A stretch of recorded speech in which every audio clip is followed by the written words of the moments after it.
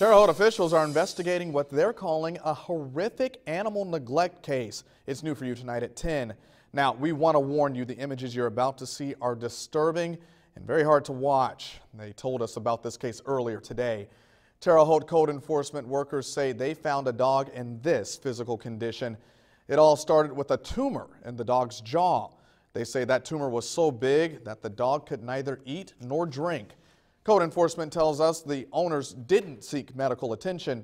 We can tell you tonight that dog had to be put down earlier today. One official we spoke with says this is one of the worst cases of neglect she's worked. I can't understand why people let their animals get in that shape. There's always somebody that will step up and help take care of an innocent animal because we are their voice. Decent. But as soon as it drops. At this time, code enforcement officials say they're still investigating this case. They hope to bring animal neglect charges against the owners.